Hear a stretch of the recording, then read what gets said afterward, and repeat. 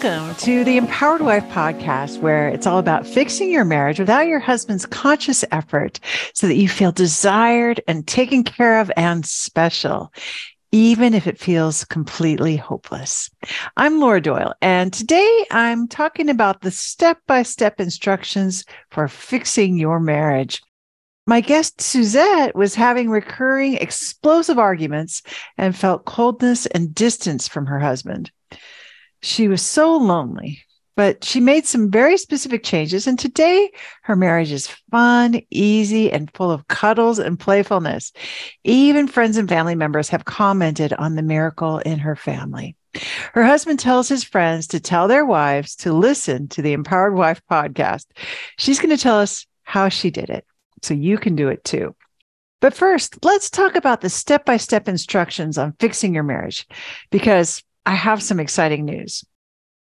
When I first interviewed women who were happy in their marriages and asked them for their secrets, they said these crazy things that didn't make any sense to me at all. But I was desperate enough in my painful marriage to try what they said. And when I did the things that they talked about, that's when I got my miracle. My husband showed up like the man who wooed me again, the one I fell in love with originally, and he's been showing up that way ever since. So their crazy ideas were actually the thing that worked to make my marriage playful and passionate. I mean, who knew that women with actual happy marriages would know what actually works, right? This was a mind-blowing discovery for me because what those women told me was so very different than what I saw modeled by my parents who got divorced. And that's no coincidence, right? Of course, divorced people or unhappily married people aren't the best resource for information and practices that make a marriage last and thrive. That seems pretty obvious, right? But what if your parents' broken or unhappy marriage was your primary training on the inner workings of marriage? You'd have to learn the skills that contribute to a passionate, playful marriage elsewhere, right? And if you're anything like I was, you might not have even known there was something different to learn. I didn't know. So when these women pulled back the curtain and taught me about what respect looks like and how to make myself happy and let my husband make me happy too, I was excited to put it all in a book so everyone would have all the instructions that I knew I was surely missing. So over 20 years ago, as a new student of these magical skills that I was learning and practicing, I wrote those instructions down in a book as thoroughly as I could. And then the longer I taught those skills and supported other women who were learning them and practicing them, and I was practicing them more myself, well, the more I learned. So I wrote another book, The Empowered Wife, so I could share all the new insights. I wanted every woman to have all the skills written out step by step so you could easily apply them, so you could have wins as quickly as possible and feel inspired and feel hopeful, which is so important if you want to have lasting change. And then to help women implement the skills they learned in the book, we grew the top relationship coaching organization in the world. And we started this podcast, and I got to hear from tens of thousands of women who made their marriages shiny and amazing again by practicing the intimacy skills. So I learned even more about what helps women succeed with making their marriages last and thrive, even when they feel completely hopeless. So I'm proud and happy to say that I've updated and expanded the Empowered Wife book to include instructions on what to do if your husband is threatening to leave, if he has another woman, if he is asking for a divorce, how to recover if you're the one who had an affair, and how to communicating if he's not communicating with you at all. I also spelled out the 4 pillars of the connection framework, which we've realized is so critical for lasting success. And I included new case studies for hope and inspiration. The mission to end world divorce is always a work in progress. And I'm still always learning how to best serve the women who want to end divorce in their world. And that's why I'm excited to announce the publication of the brand new, updated and expanded edition of The Empowered Wife, 6 Surprising Ways to Attract Your Husband's Time and Attention. It's just debuted. This new version of the Empowered Wife book has my best efforts to share access to the magic that I've experienced in my marriage and that I've experienced vicariously through hearing about so many other marriages. You might read the blogs and listen to this podcast. You might listen to it on the regular. Maybe you've listened to every podcast. That is going to help. We talk about the 6 intimacy skills every single week on this podcast. And when I interview my guests, I ask her to share how she fixed her marriage. And I try to draw out the specific things that she did and how she did them, especially if they sound hard or unreasonable, because I want you to be able to do it too. But the intimacy skills are subtle and they're deep. They are so deep that I'm still learning after more than 20 years. And I can only take you so far with a blog or a podcast. You know, the intimacy skills are often mistakenly seen as a way to manipulate your husband instead of as a structure for bringing out his best by becoming your best self. And the very best way in the world to get a thorough understanding of the 6 intimacy skills, of why they're so powerful, of specific ways to put them into practice with step-by-step instructions, is to get your hands on the updated and expanded edition of the book, The Empowered Wife, which is available in paperback and ebook form on Amazon and everywhere books are sold.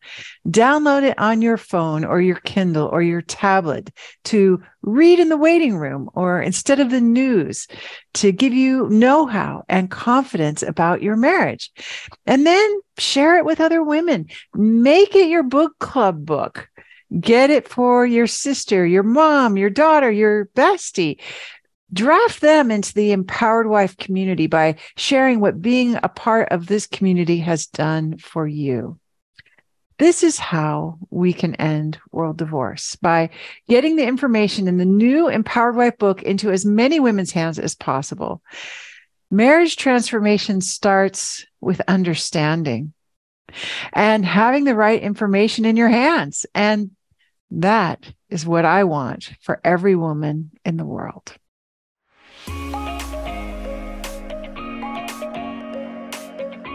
If you're wondering how to get started with fixing your relationship and making it shiny again, then you need a roadmap. Get 6 simple steps to follow that will set your relationship up for success. Discover 3 common mistakes that wives make trying to fix their relationship that just make things worse when you download my free Adored Wife Roadmap. You can do that at getcherished.com. Go to getcherished.com now to get your roadmap in minutes.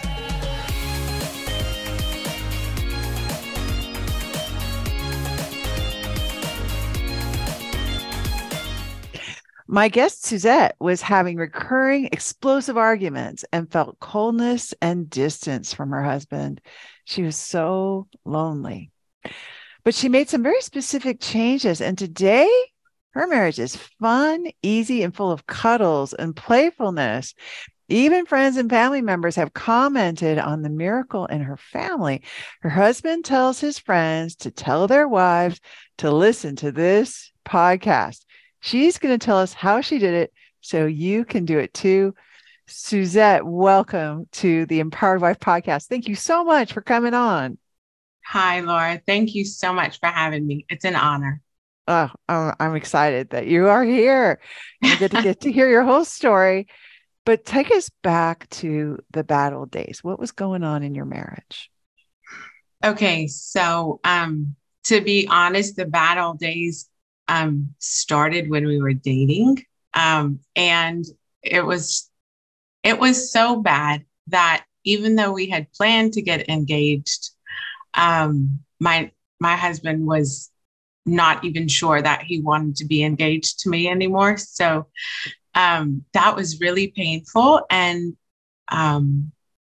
but I think I backed off and, things got better and we got married. And then we got married and we had a plan and it was his plan. And I guess I was more docile when we were engaged. And then once we got married, I decided to chunk his plan to wait to start a family. And I just superimposed my plan to have a baby right away. And so I guess I just really started what I know now to disrespect him from the very beginning. And just, everything he said was optional. And it just kind of got worse from there. We would argue often, like loud, screaming, yelling, and it was so painful. And, he would tell me over and over, he would just say, you just don't know how to talk to people. And I really took offense to that. Yeah. Yeah. Ouch. Yeah. Yeah. I was an education major. And of course I could teach people, I could speak to people naturally. So yeah, that was like a line that came up over and over. And I think, now I just see, my disrespect got worse and worse. And I think what kind of broke the camel's back was, he had bought us our first house. It was so sweet. And then I just started to criticize the house and nitpick the house and was very unhappy and said, well, if you get me a new house, that'll be better. Like I'll be happier because I'll have a better space. And so he put the house up for sale and got it, with a realtor under contract. And we got an offer for cash, but we had to move in 2 weeks. And so I guess my control really got out of hand. And I just made plans without him for us to live with my family. Like, we're just going to go move in with my family. So he came home from work and I was like, hey, don't worry about it. We're just going to go live with mom and dad. And I don't know, that really broke something in him. I think, that I just pushed him aside and just decided what our family was doing. And so actually, when we moved in with my parents, he started drinking every night. And that really affected me. But I tried not to dwell on it or whatever. And then it got a little nasty one time. And so he said, okay, I'll give it up for a month. We were still living with my parents. And he was like, and I'm going to see. And I had no idea what he was going to see. Like, I had no idea, but I think he was trying to gauge if I would be happy. Do you know what I mean? Like, if he gave this up, would I then be happy? Because I had sabotaged his plans and taken over. And so at the end of the month, he was like, it just wasn't worth it. So I wasn't happy. And so he went back to drinking. And that has been for 8 years now. And so I guess that's part of the explosive arguments. I don't know how far back to go or how much to give, but these are great stories you're sharing with. I would just appreciate the authenticity, and you sound so accountable, Suzette, right? Because you look at your early marriage through new perspectives now, it sounds like. Oh my gosh, it was terrible. Yeah. In a stroke of amazing feminine genius, he came to me with the idea while we were living with my parents that he wanted to move where he was from, which was not too far away. But he wanted to move like next door to family. And I was really reticent about it, but I somehow used the magic kitty litter words, I call them. I said, I really would rather not live next to family. I would like our own space, but if you think that's best, I'll follow you. Yeah, one magical phrase. I wish I could have kept that up, but anyway. Yeah. So we got out there. It wasn't what we hoped for, he or I. And then sadly, his dad was not well mentally, and uh, that just it ended in his father's death, and that was very difficult for him. And so we were living next door, but his dad passed, and so the drinking just like flew out of the window, and the arguments, it was just so horrible. And I mean, I could see the children cringe when like my voice would just get elevated, like in expectation of the argument. And I mean, I almost had it memorized, like what I would say and then what he would say and then how I would respond and then how I would act. And then I would pout and I would cry. And oh my God, it was so toxic. It was so terrible. So Tiring yeah, too. Yeah. yeah, it was exhausting. And all the while, we're just having like baby after baby. It was just Oh, crazy. Yeah. how many children do you have? Now we have six. Oh, Um, so, yeah, but oh, I guess to back it up a little bit, when we were living with my parents, like the amount of disconnect, Laura, I had a miscarriage and I woke up and, um, I mean, I was, miscarrying the baby, and I begged him to stay home with me. I just didn't want to be alone and going through that. And he did not say a word. He just left for work. Like he just left. And, wow. I mean, at that point as a woman, you're like, he's heartless. Exactly. Oh, yeah. I mean, how can you think anything except there's definitely something wrong with him? He's Yes. not a Yes. normal husband. He doesn't No. care about me. He doesn't love me. So, Oh, I mean, yeah, and so I guess that just progressed. And so, he changed careers and he got introduced to Zig Ziglar, who you quote in one of your books. I'm a fan. I love him. I Oh love me my some God. Zig. Yeah. Zig is our man. You are our lady, and Zig is our man. That's high praise. Thank you. Oh, and so he started reading Zig and kind of really started working on himself, and invited me to take a course that was based on Zig's work. And so we took that together. And that was during the pregnancy of our fifth baby. And that was probably like the beginning of feeling like, oh my gosh, maybe this could work. Because up until that point, I was like, every year our wedding anniversary would come and I was like, am I going to do this another year? Like, I'm so miserable. Like, it's horrible. Wow. It was just like, and I felt bad for the kids, like that. I was like, they will never get married. Like, they will do everything they can to not get married because this is a terrible example. So, Mm. okay, so he started listening to Zig. He changed careers, like took a plunge into the dark, changed careers, and kind of invited me on that journey. And so he came to me and he wanted to restore his dad's house, which had been sitting vacant for a few years now.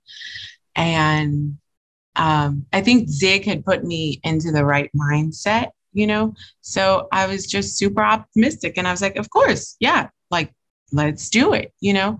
And so we did that. And we moved to that house. It was gorgeous and it was beautiful, but we were still not in the location that I was hoping for.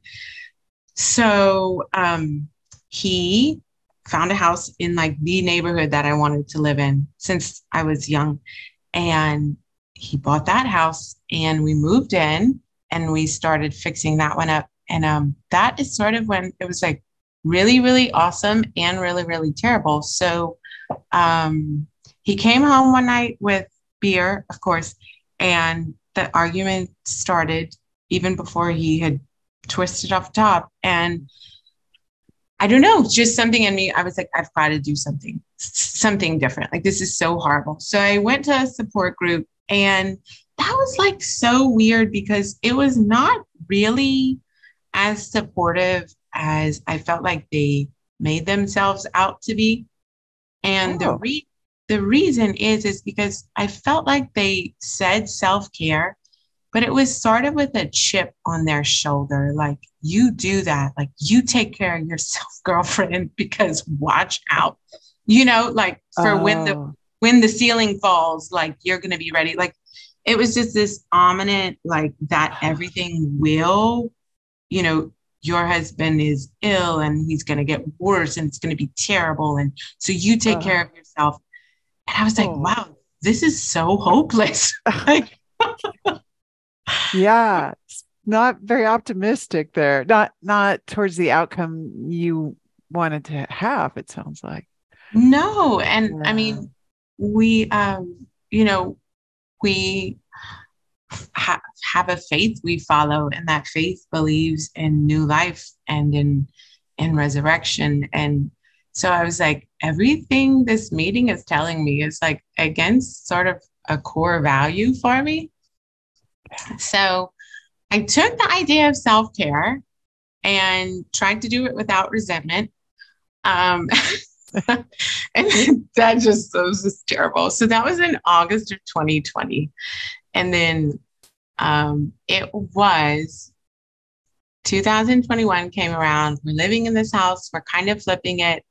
I'm so happy with the location. He's not so happy. He's kind of a more of a country guy. He didn't really love being in this city. So he's trying to muddle through, and his wife is very resentful and unhappy and picking arguments with him. And it was the night before Valentine's Day, and I just was like, this is so terrible. And I could see our anniversary coming up in May, and I was like, oh, this is gonna suck again. Like, I wasn't getting cards, I wasn't getting flowers, like there was nothing happening. And so I Googled February 13th of 2021. I Googled like how to get my husband to give me something for Valentine's Day. I Because love it. I love it. I just wanted to know that I was like seen. Yeah. Yeah. Um, And I think every woman wants that, right? We want to be recognized and given special treatment. mhm. Yeah. Yeah. Yeah, like you say, like cherish. Like I gave my all to this man, like this Yeah. Yeah. everything. And had six of his babies, right? So Yeah, yeah. Yeah. yes. Yes. Like, oh my gosh. It was just so I did that. And what your husband really wants on Valentine's Day, it's not what you think by Laura Doyle came up. I'm pretty sure that's the title, or it's close. And it was a blog post you had written, and I read it and I was like, oh my gosh, I am a failure. Oh, But it was in the best way. You know what I mean? Like like it's kind of that realization, like I am failing, but there's the hope of like I could be succeeding. oh. Yeah. It's a blessing and a curse at the same time. It sounds like it feels like a slap in the face, but also you got some hope. It sounds like. Yes. And just like, oh my gosh, in something you wrote about being the goddess of Wikipedia. Yeah, I that was me. Yeah. so, yeah, I shamefully identify as that woman. Yeah, so I just was not yeah, I just realized in that moment, like, oh my gosh, I'm doing very little right. The Oh. only thing I had probably done well was show up for intimacy, but I didn't like actually show up. It was just like availability.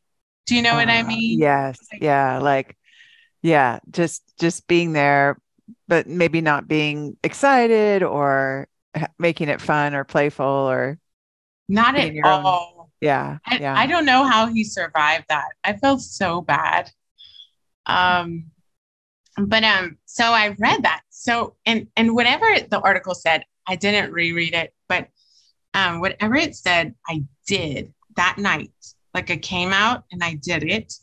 And I knew from the support group not to engage him if he had started drinking. That was like the one thing that helped. So I did whatever your article said.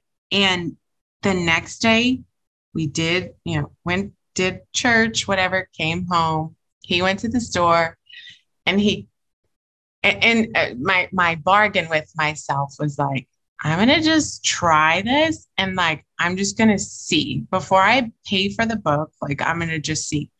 And he came home and he like threw something across the kitchen counter and still in the grocery bag. And he said, your Valentine's Day gift is in there. And he walked out of the room. And it was a bar of dark chocolate. So... So it worked. You Googled how to get your husband to get you something for Valentine's Day. And he did. He did. And he was such a little jerk about it, but I can't blame him, Yeah. It was like maybe all he had right then was like he got you something and he wanted to give it to you. But it wasn't like 24 long stem roses and, or rose petals in the bath and a bottle of champagne or something. But it sounds like I bet you like dark chocolate. Is that right? Oh, girl, I love me some dark chocolate. So he got you something you like. Oh, yes. Oh, yes. Oh, yes. Absolutely. He, and so at that point I was just, and that was not even 24 hours. I was sold. I was so sold. So, that started, I think I bought it on Kindle, like a month or 2 weeks later, because I was so afraid for him to see that I was going to like try to be a better wife. And maybe I would really sabotage this. So I was scared of self-sabotaging myself. So I'm so grateful you have the Empowered Wife on the Kindle, because that was so helpful. But I did read The Surrendered Wife, and that was like my little Bible at first. I think I've read it 3 times now. And I've read The Empowered Wife like 4 times. And I've listened to it on Audible.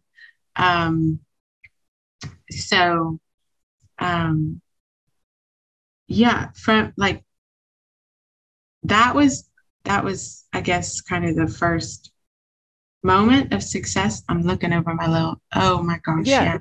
So I'm so curious to know, do you remember what you said or did differently after you read that blog? Because you got such fast results. Like, I don't remember what it says in the blog, but I mean, I think everyone's Googling it right now. Like, what does that blog say? We all want to know. Do you could like apply it for Christmas, Yeah, you could apply it for Christmas or anniversaries or birthdays but yeah. Do you know what you said, or okay, it's a blur now? It is a little bit of a blur. Okay. Well, it's okay. I want to hear what else you started doing differently than what you had been doing. So once you got the books, it sounds like you got pretty inspired about that. Did you start doing something differently? Yes, I did. The first thing that I did was to relinquish control. And that was, it was so wonderful and just freeing. And it was so fabulous. I remember that my son wrote in his journal, I am grateful for a happy mom. Like, it was just like, that was just like so huge. It was just in that moment of relinquishing control that I was really able to just show up like for the kids instead of thinking about what my husband's doing or thinking about what my husband's not doing or thinking about who my husband is talking to or who he's interacting with or like, wow. It was huge because when he made that career shift a few years before, he's in a more dominant a workplace where there are more dominating females. And so I had a lot of self-doubt about like, I'm just like this like mom at home and he's with all these women like dressed to the nines every day who are very assertive and very, I don't know, they just intimidated me. And that felt scary that was the environment that he was in, it, Yeah. Yeah. but so anyway, okay. And then another thing that a friend had tried to call me out on this years ago, that I complain a lot. And she had said it really sweetly. She said, I just don't find that complaining works for me. And I was kind of going on. And I was like, oh, you think I'm complaining? And I was in it. You know what I mean? I was just relishing it. Right. And I was like, huh. And I wish I had taken it to heart, but I didn't. So when I read complaining as a lazy desire, like I felt like bells and whistles went off in my brain. And that was a huge focus for me, probably for the first 3 months, was just relinquishing control and rephrasing like everything that I said to everyone. And that I was so quiet. I think you talk about that. Yeah. I became a mute for a while. It sounds like you did too, because everything out of my mouth was a complaint at first, or Yeah. criticism, or control, Yes. or disrespect, or contempt. Yes. Yeah. So, Yes. so you started rephrasing. So tell me about that. Like, how would you do that? Okay. So I was a little nervous. So like I even practiced it with my kids. Like instead of saying like, this room looks awful, I would say like, I would love to see the floor in here. Oh, And, fantastic. you So you're know, expressing desires in a way that inspired your kids. Oh, how did they respond to that? well, they did, like most elementary age children would do and like shove everything under the bunk beds, but Sure. I could see the floor. they wanted you to be happy too. It sounds like they Absolutely. responded. And so was that a better response than if you'd said, how would you have said it before? Boy, this room is a mess, like that? Yeah. Or? Yeah. Something like that. Yeah. I mean, yeah, it's a wreck. I can't see anything. Somebody's going to trip and fall. Like, And how did they respond when you said that stuff? oh, ran outside. Yeah, they just went away. They just like ran as fast as they could away. Okay, so you noticed you were getting a better response from your kids by saying these things. Yes. And so it kind of gave me courage to use it with my husband. Like, okay, so something in the house we were in, it had original wood floors, but they had been damaged. And so I was able to just say, like, I really love the hardwood floor. And I know you think we should change it. And I would really love that. And then, I mean, the man could not get to Home Depot fast enough, Did he leave like tire marks in the driveway, like trying to get there quick to get those floors for you? Yeah. I love it. I love it, Suzette. Well, that must have felt so good. Yes. Yes. And the argumenting completely dissolved like within the first 2 weeks, probably. I mean, just like it is so rare that we argue. It is so rare. And so Wow. Wait, how much were you arguing before? Like every Friday and Saturday night. Okay, so for sure twice a week. Yeah. With random Wednesdays thrown in or probably. Okay. Okay. So you went from like at least 2 big arguments a week to hardly ever? Like what? Like once a month or like once every 9 months, maybe. Wow. Wow. And Laura, when we would argue, he would talk to me. I think you used the phrase verbal abuse. I called it, he was talking to me like I was a man. Like I felt like, that's how he would yell at some guy who's goofing off or something. And all of that has dissipated. I mean, he speaks to me Wow. with I feel so cherished now, and his words are so loving. Now, if he's had a few drinks and I bring up something that I know is bait for him, like if Uh-huh. I do it to myself, then, he's going to say something, or I'm going to say, like, Sure. You can always pick a fight if you want to still, oh, right? girl, That's the I'm good. options there. You don't lose any of those options. They're always there. I can relate. I can relate. Sometimes I do it too. It's like, why am I doing this? Like, oh, let me just backpedal out of this conversation real quick here. Yeah. Oh, I love Yes, it. yes. And so, I mentioned how he would say, I didn't know how to talk to people. That was sort of in our conversation, that he would in our arguments, he would say that. Well, okay, so I started that in February. In June or July, I guess I was probably dipping into some control, wanting to take over, like that false idea that things are okay if I know about them or if I have my hand in it. And I started saying something, I was getting all revved up, and he looked at me like, kind of cocked his head, and he said, "You know how to talk to people." Oh my gosh. Oh, it's exactly the opposite of what he used to say. That Girl, was so yes. must have Listen, stopped you in your tracks, I bet. I thought I was going to die in that moment. You're like, oh, so busted. I mean, it was just like, oh my gosh.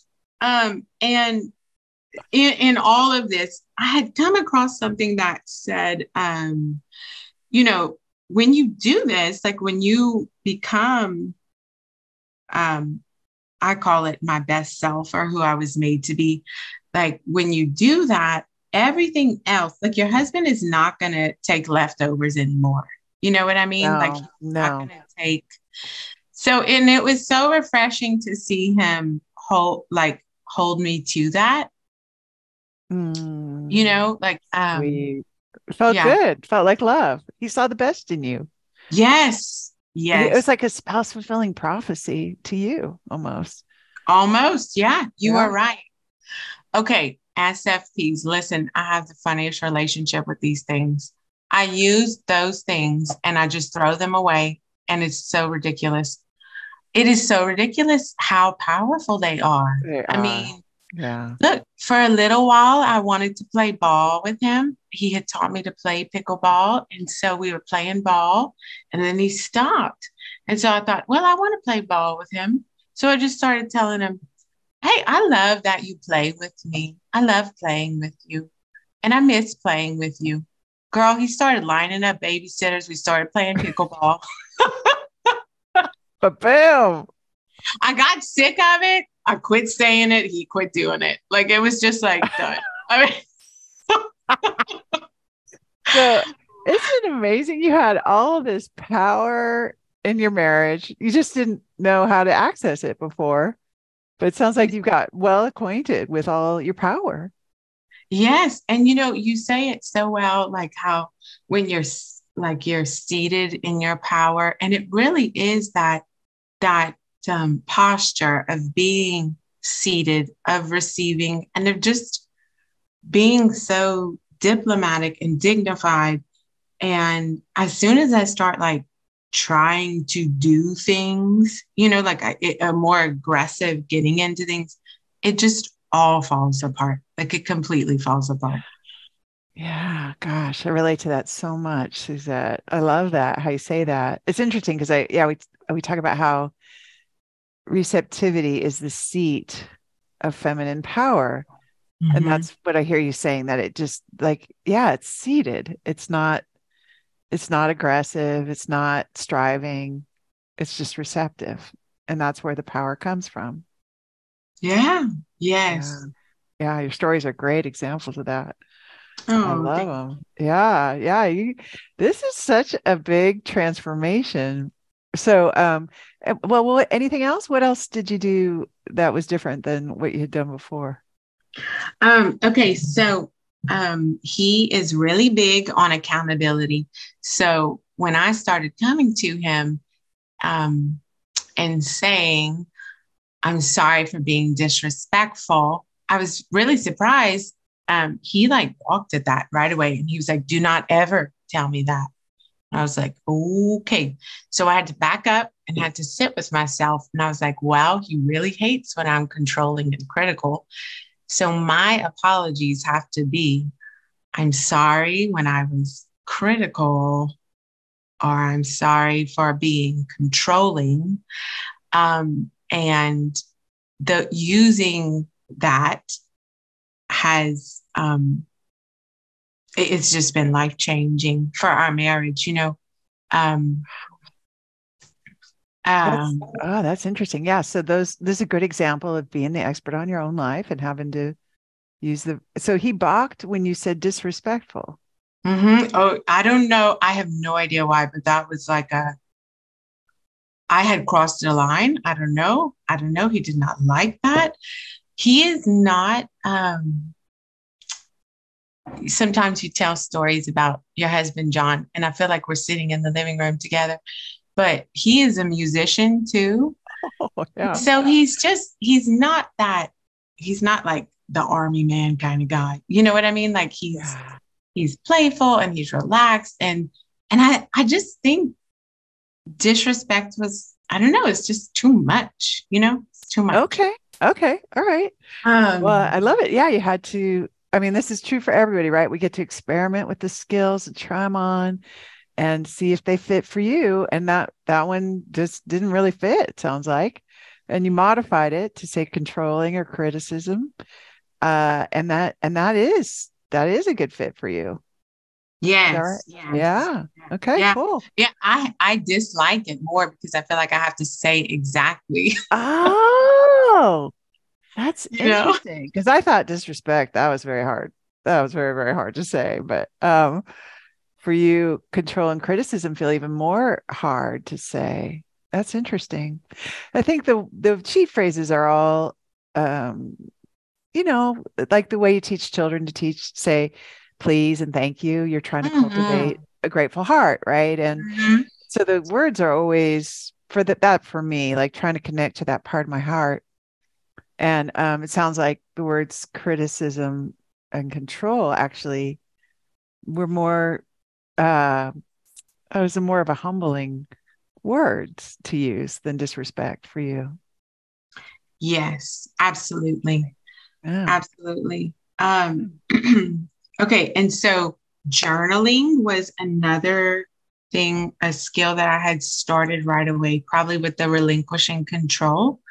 Okay. Um, so journaling the 22 things, like Zig said, you know, Yeah. about him, Yeah. and then texting him. And other women have talked about this on the podcast. And I just want to say that it rang true for me too. Like when I started expressing gratitudes to him, I mean, that was so far off the mark of where we had been.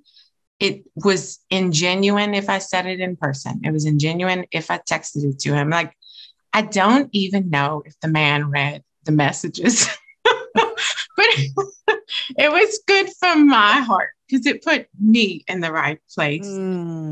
Um, and Beautiful. yeah, so, and that was a big thing. Like, I was looking for a big change at the 6 month mark. And then I realized that I kind of was sinking my own ship. I had a few friends walking with me and who still walk with me on this, who have read the book. And, you know, just the damage of having expectations Yeah. about what will come or what will happen. You know, it is not linear. Um, Mm. and so keeping those gratitudes and the journaling and writing my desires, you know, big and small, all of that kind of even if what was happening in my marriage wasn't what I wanted, it kept me where I needed to be. Mm. I, You're on your own paper, literally on your journal paper. Is that right? yes. Yeah. Love That is that. so true. Oh, Uh, go yeah. ahead. Well, I was just going to say, well, I'm so curious to hear what your marriage is like now. Um, okay. So there's two things to get into that. So, when about the 9-month mark hit of doing this, we were in the car just visiting, had the kids, whatever. And he turned to me and he looked me in the eyes and said, I don't know what you are doing, but whatever it is, please keep doing it. Oh, yay. So I know, huh? Did you feel like you had won the Super Bowl at that time Yes, or like yes, something yes, big, right? Yeah. absolutely, absolutely. Yeah, it was amazing. And we were still having like there was someone at work that he was very emotionally connected with, like a female. And that was a huge source of pain at this time that we were working through. But it was like I had to look at what I was perceiving, which was that relationship, and what was actually happening, which was that he was telling me to please keep doing what I'm doing. Like I had to stick with that. Wow. So yeah, okay. So while I was writing my desires, we had happened upon another neighborhood. I guess you could say we're real estate junkies, but Uh-huh. that we wanted to move to that was a little better for all the kids, more nature. He had given the city a good go, and he just felt like he couldn't do it there. And I've really learned with his skills that when um, I'll use his own words, like when he comes to me with something, he's bringing me his best, and he sees that I see that now. I used to feel like he was, not. So anyway, he came to me. He was like, I just can't do this. I never leave the city. Like, I can't do this. So, but he found this spot he wanted to show us. So we all drove out and out in the woods, and that is where we are now. But I wrote my desire down. I was like, okay, this is what he thinks. Like, this is a whatever he thinks. So I had gotten really good at self-care by that point, and, my gratitudes, and I felt like I was living the skills. So he came to me one morning and he left for work, actually. And then he called me, which he never does. And he was like, hey, did you get my email? And I'm like, you just left and you're calling me, like, what? Something's up. Yeah. So confused. Yeah, I was so confused. And so he said, check your email. Like, I think I found a house for us. So anyway, he found a house in this neighborhood that I had been writing my little desire down. He had no idea I was writing down to get into this neighborhood. And You're kidding. You no, never and shared it with him. He just knew. It I was, didn't know. Like, we were like, oh, that would be so great to live there one day. And that was it. But then I was writing on my 3 to 5 year goals, like, or desires, whatever, like I would love to be in that neighborhood. So anyway, calls me, found a house, um, purchased it on Christmas Eve. Like, he renovated it like a ton. We still have some stuff, but so what I'm trying to say is, like, now my desires, how you talk about your desires are the North Star. Like, that is so 100% true. And I don't even think the man knew that I had desires before the skills, like, I don't know if there was an awareness of that. Like, this is like, um, and he wants to, like, learn me and study me. And so I love dark chocolate. I love cheese. So he came to me the other week and he was like, I think I want to bring you a new cheese to try every week. Like,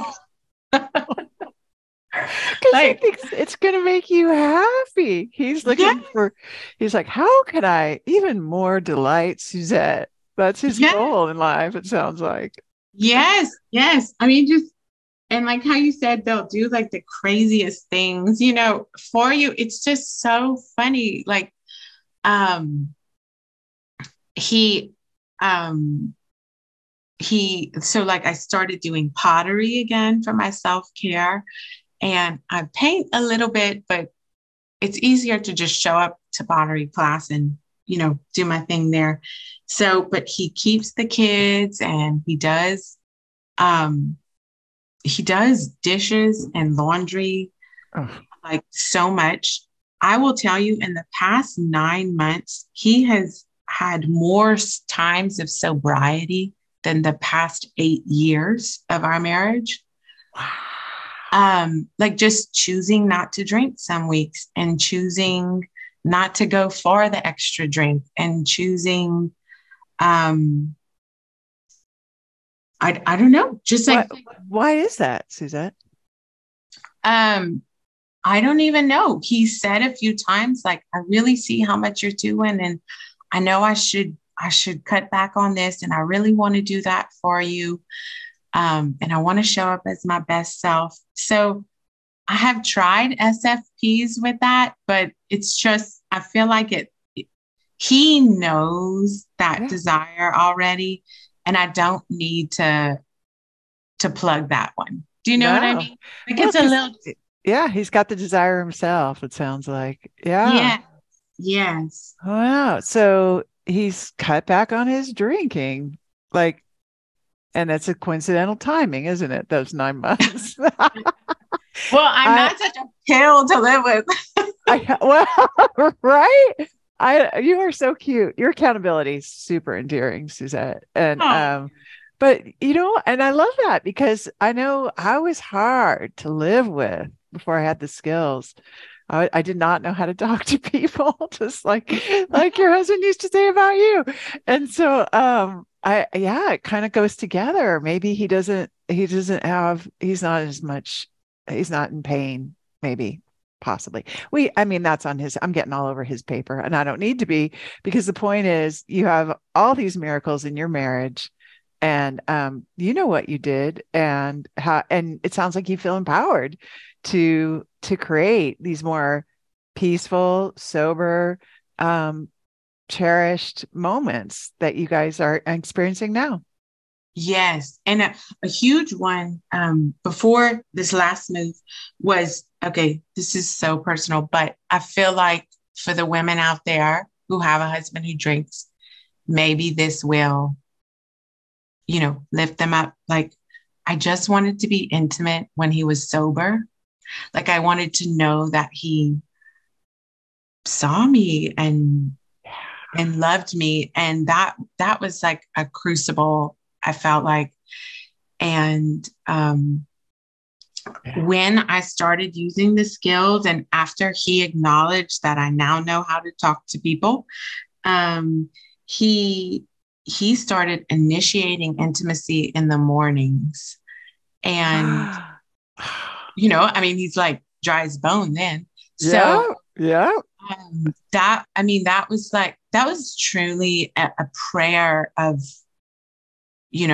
5, 6, 7 years of, but I had to get off of his paper, like get out of his space, for him to have that freedom.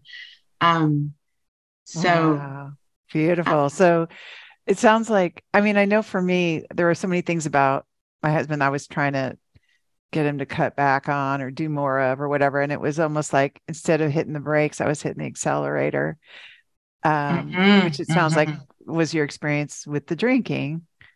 Yes, And yes, that as soon as you got off of his paper, he responded to your desires. So beautiful. yes. Wow. Great And stories.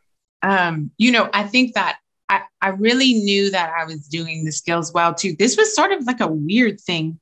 Um, because he started asking me if I was being faithful to him because I was so happy on my own. Like he had this, I don't know, I apparently had a fear. I didn't know, you know. He was So suspicious. He was suspicious because it was such a dramatic change in you. yes, Yeah. yes. So at that time, I started watching your Amazon Prime series at night. And in our marriage, he had always dictated sort of like what we watched, when we watched it, whatever. That was like TV was like his thing. So I started watching while he was like in the back taking a shower. I'd put on my movie first. And I started putting on Laura Doyle on Amazon Prime. And the first couple times, I mean, the man thought I was crazy. So, but then he started lurking, like he would just kind of hang around the corner with his beard, kind of watching, watching around the corner. And do you know, after like 3 or 4 episodes, he was like, "What is this? I want to watch this. I want to see what's going on here." I was like, "Okay, you're welcome." I said, "This is like girl festival, though. I mean, just this is your warning, you know?" And so he sat down and he watched this and he was like, "This is amazing." He loved it. So he started watching that and he started really asking me about what I was doing and just that we could have that connectedness to just talk candidly about my journey as a person. And that's been just so freeing. And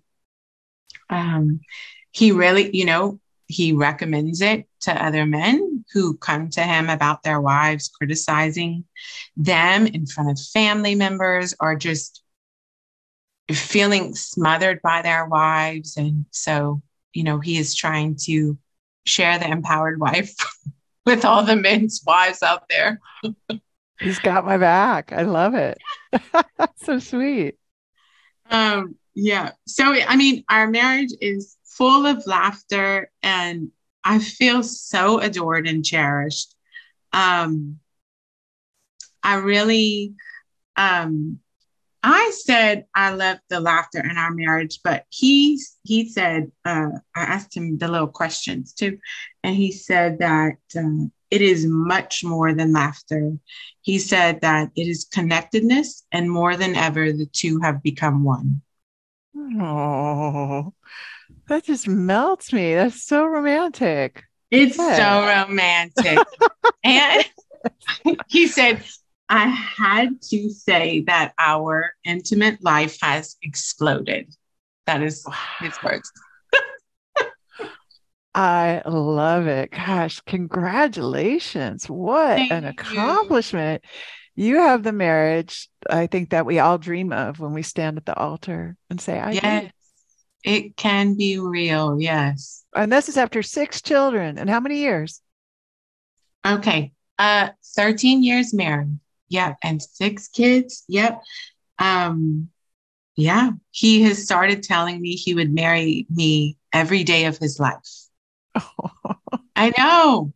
It's like so sappy. I love it. Yeah. And he brings you a different cheese every week. And yeah, I mean, and those hardwood floors got right in as soon as you desired them. So this man is crazy about you. And Yes. yeah, and so you've changed. It sounds like he's changed too. Do I have that right? Um, let's see. Um, I would say yes, but maybe not so much as like you know, changing from like red to blue, but if it's blue, just a more vibrant and deeper hue of blue, you know, like just a better, you know, I don't know. It's Yeah, like, like you're bringing out his best by being your best, is what it sounds yeah, like. And he does sound wonderful. he is Definitely. so, so wonderful. Um, and I know there's one podcast, I think, where you talk about John will sing a little song to you, like I kind of like you too. Oh, And yeah. so like through the years, when all of my like controlling started to show up, he has been so consistent, Laura. And he would sing, if you don't know me by By now. now. Yeah. He would sing that over and over. And so now it's like, it used to be like we were Like, about to have an argument, if he's yeah. singing the song. And now it's just like, it's just fun and playful. And, if I'm stepping out of my zone and onto his paper, he'll just He'll start just humming whistle it. that song. So now it's so yeah. So now it means like you do know me. He feels seen. Yes. Oh Yeah. wow. So there's emotional safety at your house, Oh which my is gosh. Yes. Yes. Yes. Yeah. He says that I can show up as a friend to him now. Like where before. wow. Yeah, I know. And I guess you probably felt like this about your husband too. Like I'm so grateful for how patient he was with me, you know? So grateful. Yeah, isn't it amazing how many I got so many chances. There was so much grace. There was so much Ah, grace. yes. Yeah. Yep. Wow, Suzette, this is fantastic. What's your best tip to someone who is where you were, where there was every Friday and Saturday night were explosive arguments that were pre-scripted, really, Mm. and it was so terrible. Like it was just she's there now and she wants where he can't do enough to make her happy. And he says, you know how to talk to people. And he says, to the two have become one and all these romantic things. What's your best tip for her?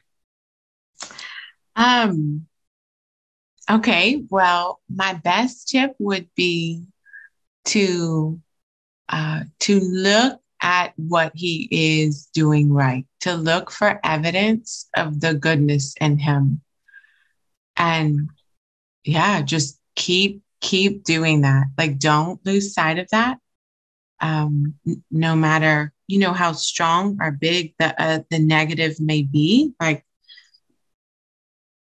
if you can just focus on that positive and really illuminate it, um, and assume, even when he says the most horrible things, like assume that he's coming from a good place and try to figure out what the heart message is there, like what his intention in saying that can be. I would say those two things I would start Beautiful. there. Beautiful. I love that. Gratitude, the most powerful intimacy skill of all, right? Is finding the evidence of his goodness. And what do you think you would say to Suzette if you could tell her what you know now? Oh Back in yeah. the day. Ah, jeez. Um, I would say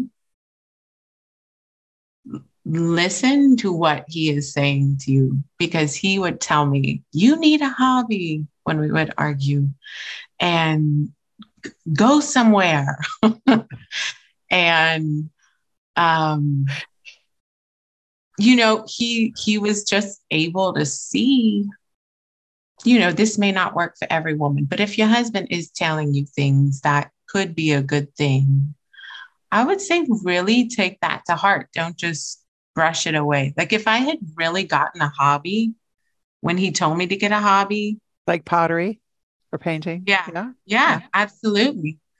Yeah, he would say, "You're an artist. Go make something." Wow. Like, if I And it had, probably was landed hurtfully, probably. Did it? Or oh, was it, yeah, absolutely. like, ouch. Like, what do you know? Right. Yeah. Oh, yeah. Yeah. Yeah. I mean, it was absurd. I'm like home all day with all these babies and cleaning, and I just made you a hot dinner. You know what I mean? Like, Yeah. uh, so yeah. Yeah. Suzette, how has this impacted your children? Um, I would say that my sons, um, it they delight in finding ways to do little things to contribute to the family, and because they know how happy and proud it makes, but my husband and I, but they look for that. And I think I really think that's a masculine gift to be able to like hunt out something like that. Um, so I love seeing that. And then for our daughters, whew, I am having to backpedal on, teaching them to just sit in their receptivity and to not have to power through and do things for themselves, how to care for themselves. Like, I would say my girls really are loving learning what they like one of them really loves her nails done. And then one really loves brushing her hair, and just teaching them it's good to love that. And it's okay for us to do those things while the boys do the dishes or whatever. Like, I love that. I love it. Yeah. Wow. Oh, this feels so good to be able to show them that, to be that role model for them. yes, it is so inspiring. It really is. And it feels hopeful, even though I did things poorly for so long. You It didn't feels know. hopeful. You didn't know. No, I did not. Nobody ever told you. No, not at all. But Not at here all. you are telling everybody right now that's listening. There's a better way. There's a way. And It is. it's tremendous, Suzette. I just want to congratulate. I'd like to give you a wife award really for fixing your family because Oh, you are super inspiring and yeah, I feel really filled up from getting to hear this whole story. It's personal. It's mostly private stuff, right? That you're sharing so openly. And I just couldn't be more excited that we got to hear your wonderful story today. oh, thank you so much, Laura. I am honored to be a part of ending divorce. That is a noble goal. Yeah. Yeah. You are doing it. Good job. You. If you'd like to be my guest on the Empowered Wife podcast and share about how you fixed a struggling relationship using the 6 intimacy skills, I would love to interview you. Just go to lauradoyle.org/podcast-guest to let me know that you are willing to make a big contribution to ending world divorce by telling your relationship story. I look forward to meeting you. That's lauradoyle.org/podcast-guest.